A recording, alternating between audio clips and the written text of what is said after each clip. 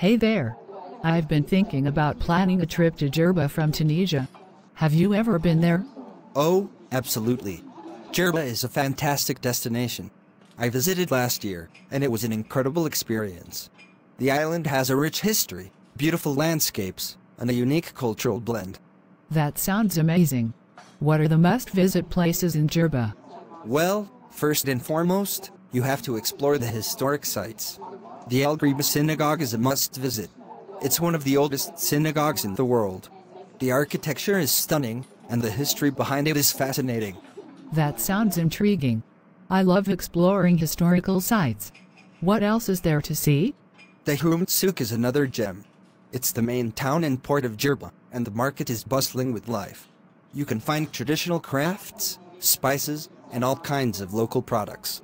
It's a great place to immerse yourself in the local culture. I've heard about the beautiful beaches in Djerba. Any recommendations? Absolutely! Djerba is famous for its pristine beaches. One of my favorites is Sidi Mahres Beach.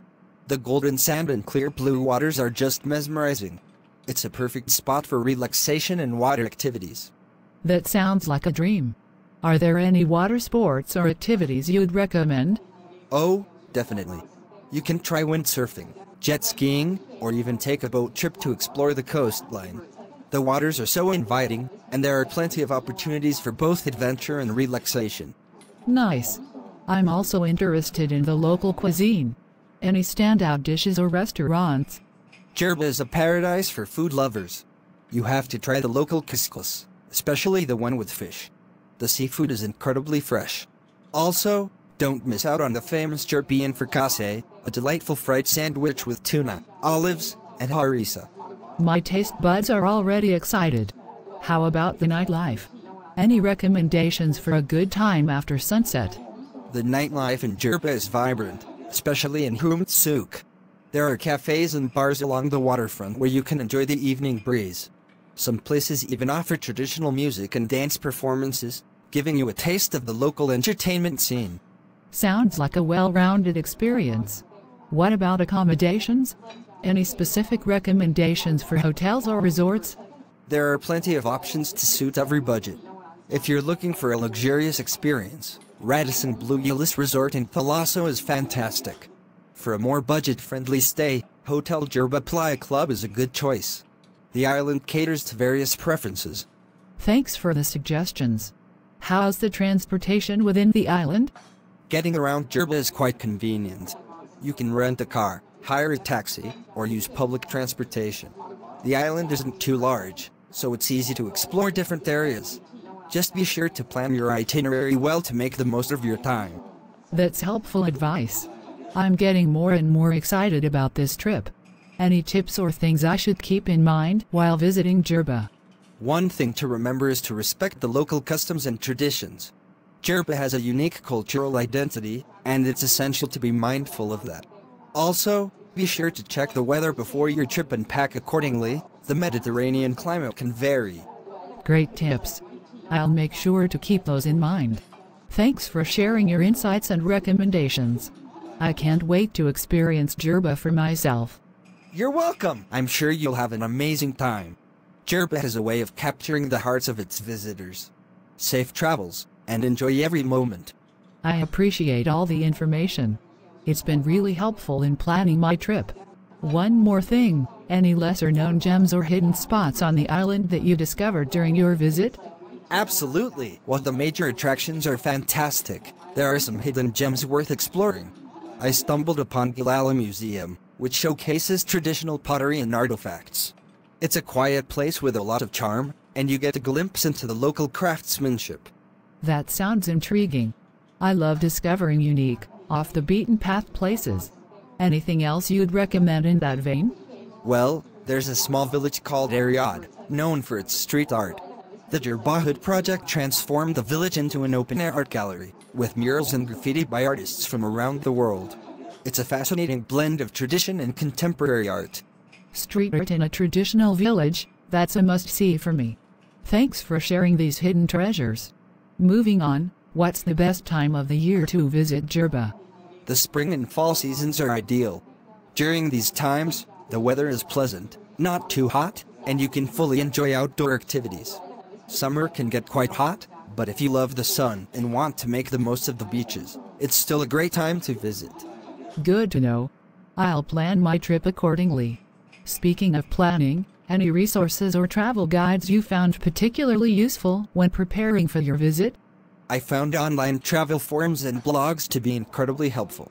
Reading about the experiences of fellow travelers, their recommendations, and even some cautionary advice gave me a well-rounded perspective.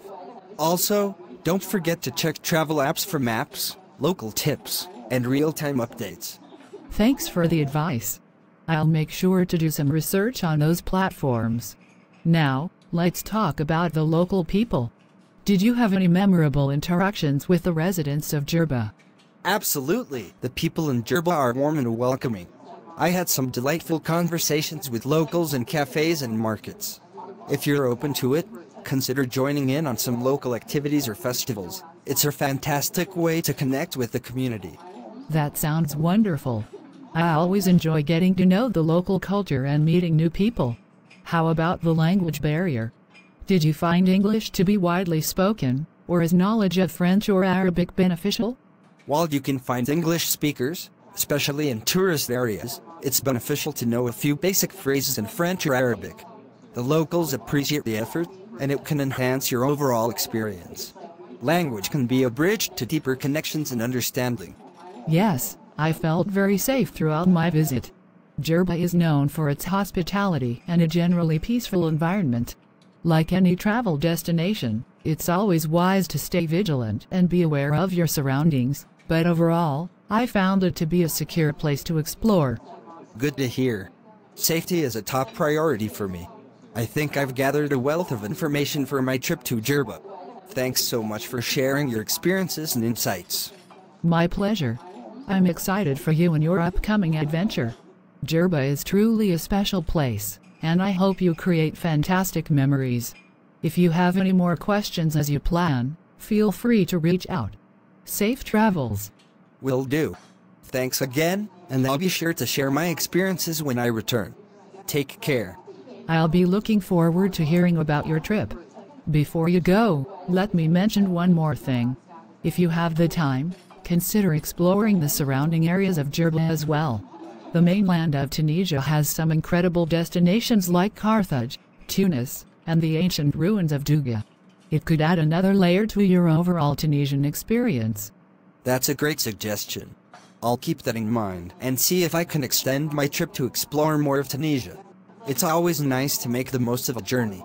By the way, did you use any local transportation options, like the Lawage or shared taxis, while moving around Tunisia? Absolutely.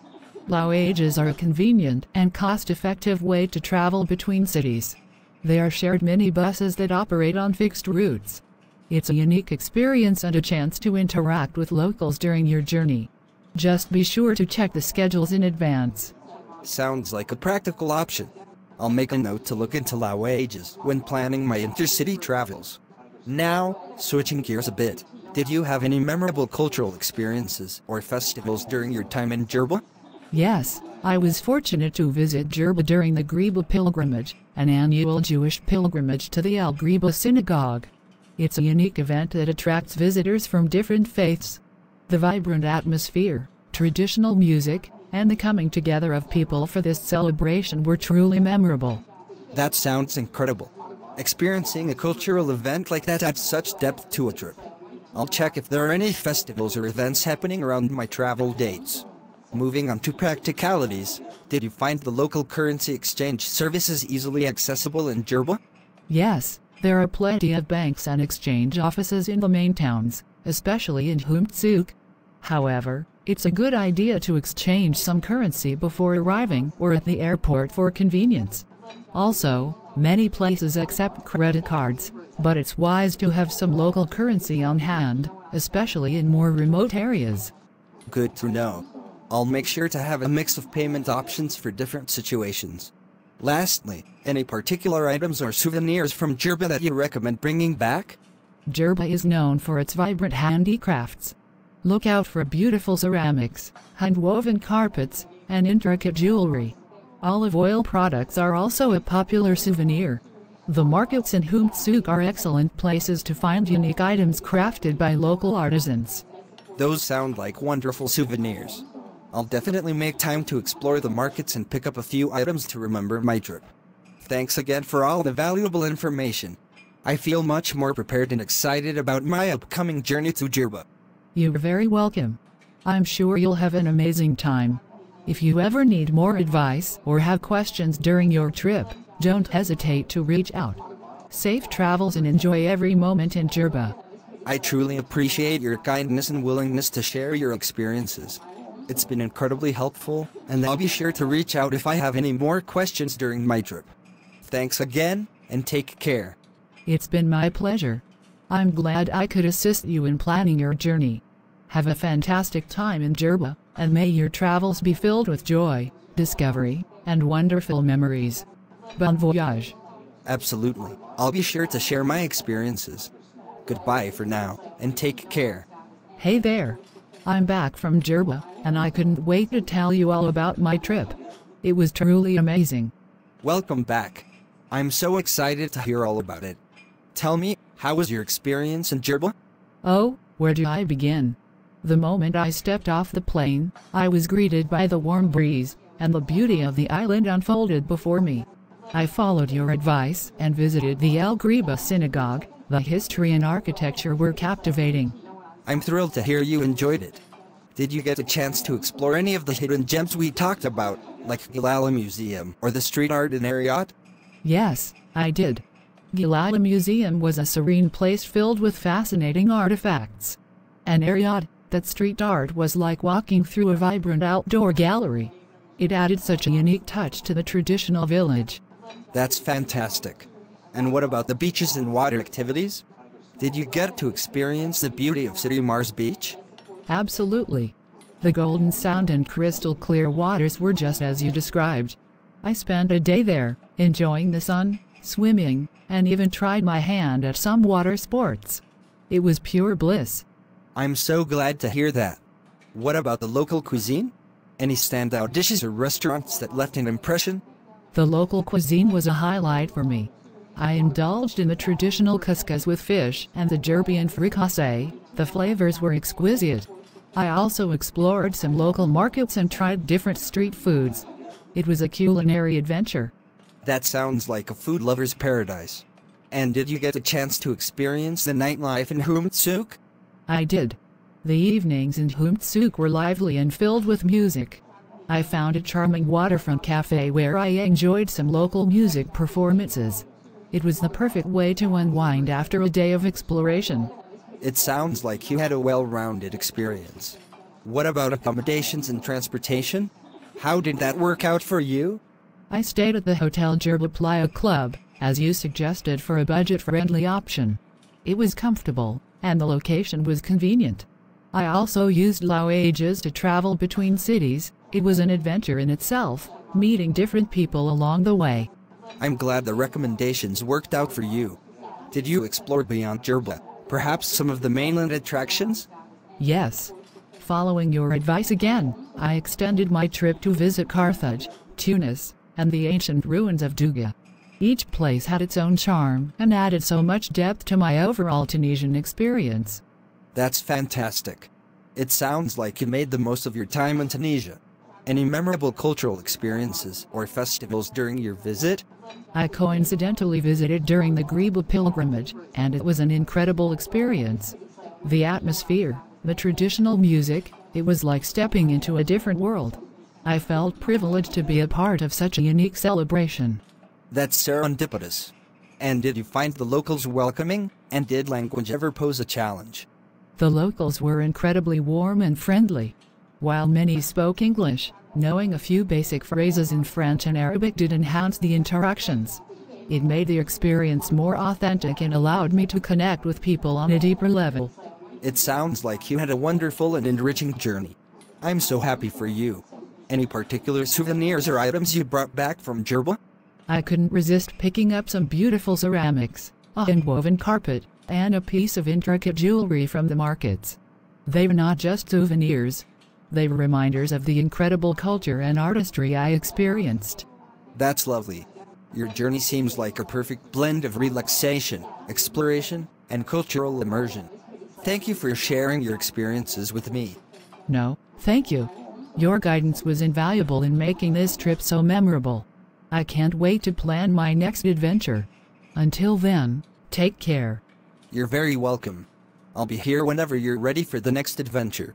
Take care, and looking forward to hearing from you again. Safe travels. Absolutely, I'll be sure to share my experiences. Goodbye for now, and take care. I'm thrilled to hear you enjoyed it. Did you get a chance to explore any of the hidden gems we talked about, like Ghriba Museum or the street art in Ariat? Yes, I did. Ghriba Museum was a serene place filled with fascinating artifacts. And Ariat, that street art was like walking through a vibrant outdoor gallery. It added such a unique touch to the traditional village. That's fantastic. And what about the beaches and water activities? Did you get to experience the beauty of Sidi Mahres Beach? Absolutely. The golden sound and crystal clear waters were just as you described. I spent a day there, enjoying the sun, swimming, and even tried my hand at some water sports. It was pure bliss. I'm so glad to hear that. What about the local cuisine? Any standout dishes or restaurants that left an impression? The local cuisine was a highlight for me. I indulged in the traditional couscous with fish and the Djerbian fricassée. The flavors were exquisite. I also explored some local markets and tried different street foods. It was a culinary adventure. That sounds like a food lover's paradise. And did you get a chance to experience the nightlife in Souk? I did. The evenings in Souk were lively and filled with music. I found a charming waterfront cafe where I enjoyed some local music performances. It was the perfect way to unwind after a day of exploration. It sounds like you had a well-rounded experience. What about accommodations and transportation? How did that work out for you? I stayed at the Hotel Djerba Playa Club, as you suggested, for a budget-friendly option. It was comfortable, and the location was convenient. I also used Wages to travel between cities. It was an adventure in itself, meeting different people along the way. I'm glad the recommendations worked out for you. Did you explore beyond Djerba, perhaps some of the mainland attractions? Yes. Following your advice again, I extended my trip to visit Carthage, Tunis, and the ancient ruins of Douga. Each place had its own charm and added so much depth to my overall Tunisian experience. That's fantastic. It sounds like you made the most of your time in Tunisia. Any memorable cultural experiences or festivals during your visit? I coincidentally visited during the Ghriba pilgrimage, and it was an incredible experience. The atmosphere, the traditional music, it was like stepping into a different world. I felt privileged to be a part of such a unique celebration. That's serendipitous. And did you find the locals welcoming, and did language ever pose a challenge? The locals were incredibly warm and friendly. While many spoke English, knowing a few basic phrases in French and Arabic did enhance the interactions. It made the experience more authentic and allowed me to connect with people on a deeper level. It sounds like you had a wonderful and enriching journey. I'm so happy for you. Any particular souvenirs or items you brought back from Djerba? I couldn't resist picking up some beautiful ceramics, a hand-woven carpet, and a piece of intricate jewelry from the markets. They were not just souvenirs. They were reminders of the incredible culture and artistry I experienced. That's lovely. Your journey seems like a perfect blend of relaxation, exploration, and cultural immersion. Thank you for sharing your experiences with me. No, thank you. Your guidance was invaluable in making this trip so memorable. I can't wait to plan my next adventure. Until then, take care. You're very welcome. I'll be here whenever you're ready for the next adventure. Take care, and looking forward to hearing from you again. Safe travels.